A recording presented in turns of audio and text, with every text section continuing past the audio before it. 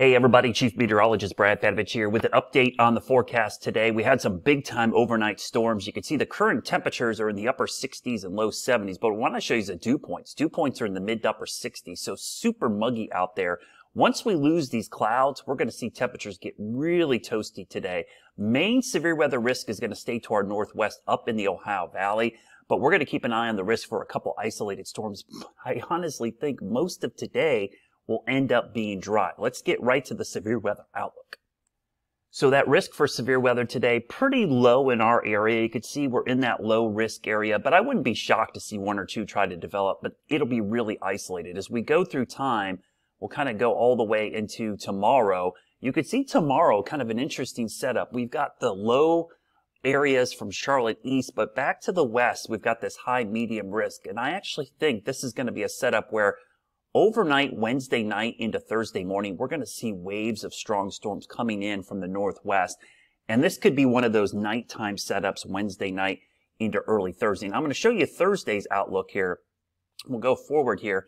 And you can see we're in the low to medium. But I think this is mainly because the morning hours, we're going to have that wave of storms moving through. So the threat for severe weather is mainly going to be Thursday morning for the western Carolinas. Now, in the afternoon, I could see this becoming more of an issue for the eastern part of the state. But for the Charlotte area and west, it's really going to be a morning setup. And let's look at the Futurecast.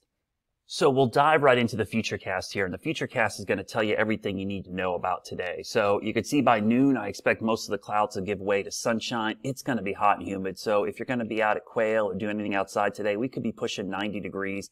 And it's going to feel even hotter than that. I'm going to pause this a couple times because by evening, don't see a whole lot developing here. Maybe a few isolated storms through the evening hours. You can see a couple trying to develop here. But all in all, the atmosphere is going to be somewhat capped today. And what that means is even though the surface is going to be hot and humid and it'll be cool aloft, there's going to be a warm layer that's going to act like a cork, kind of like on a bottle or a soda can that has a lid still or a lid on it or a cap.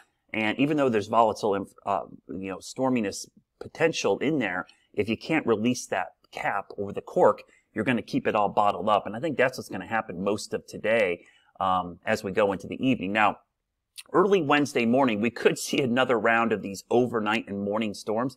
And that's basically because what's happening up to our northwest. Think about all the storms that will be ongoing today and early this evening in the Midwest. That cluster of storms will try to make a run at us during the overnight hours. And you can see this could try to move in early Wednesday morning before it kind of falls apart. So don't be surprised if we wake up to storms on Wednesday morning.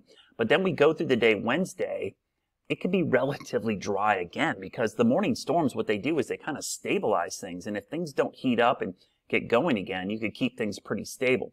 Now, by Wednesday evening, the atmosphere is going to be much more volatile than even today. But once again, that capping inversion is going to be in place to keep things under wraps. But I will caution you, if we can get a storm to develop on Wednesday, it will certainly be severe because of the setup. And you can see there's a couple of storms trying to be initiated on our Futurecast. So I'm not writing off the fact that there could be some strong storms Wednesday evening.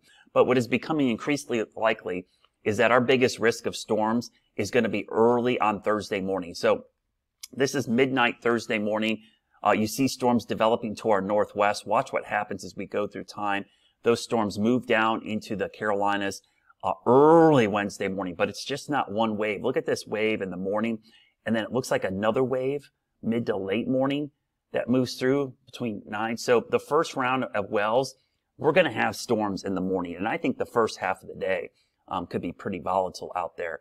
But the good news is it looks like once these storms kind of clear by the middle of the day, we actually could see things stabilize.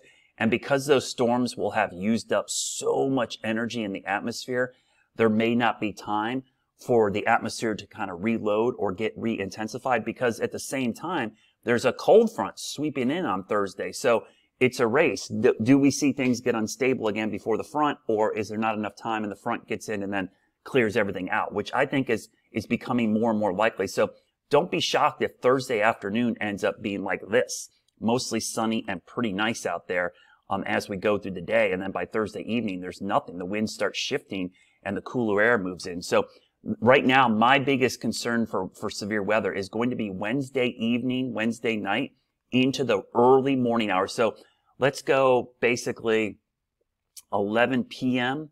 Wednesday to 11 a.m. on Thursday. That 12-hour window looks to be the strongest. Let's look at a couple more parameters real quickly. So this is one of those composite indices called the significant tornado parameter. It doesn't always mean tornadoes, but it means ingredients for severe weather and potentially tornadoes. So we'll go through today, and you can see some of those ingredients are in place, but the capping inversion keeps everything under wraps, not crazy high. We go into tonight, just regular old thunderstorms, but let's go through Wednesday afternoon. And as we get into the afternoon and evening hours, there's definitely some potential here. Look at this. This is roughly around 8 p.m. Wednesday evening. So it says Thursday 0Z, but the Zulu time. So this is 8 p.m. local time on Wednesday. You can see there are some ingredients there for some isolated tornadoes if we can get storms to develop.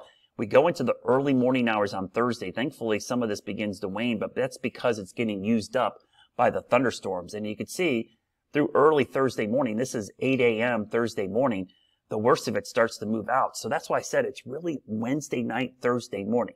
Quickly, we'll look at the tornado rotational tracks, which mean rotating thunderstorms. All right, so remember what this product is. It just means rotating updrafts, which are an indication of supercells or rotating thunderstorms, which could produce large hail, damaging winds, and yes, sometimes tornadoes. But this does tell you also where the strongest storms are going to be, strongest updrafts for sure. You can see today into tonight, a couple isolated storms develop. That's why I think tonight you still got to keep your guard up, even though they look really isolated. Tomorrow during the day, not a lot going on. We go into the afternoon hours, just not a lot there. But watch what happens we go into Wednesday night and Thursday morning. So we got this MCS, which is just a fancy name for a thunderstorm complex. I'm trying to move in early Thursday. You can see it does have a couple embedded areas, especially early Thursday, right there across the Charlotte area, some rotating updrafts. So there's going to be some strong storms early Thursday morning. So don't be surprised. And I really think this is going to be the case. Early Thursday morning is probably going to be our window for the worst weather. So this is definitely a day we want you to stay weather aware because it's a nighttime morning setup. And of course, I'll have more updates coming up today at 4, 5, 6, and 11. And we'll keep you weather aware as we go into Thursday.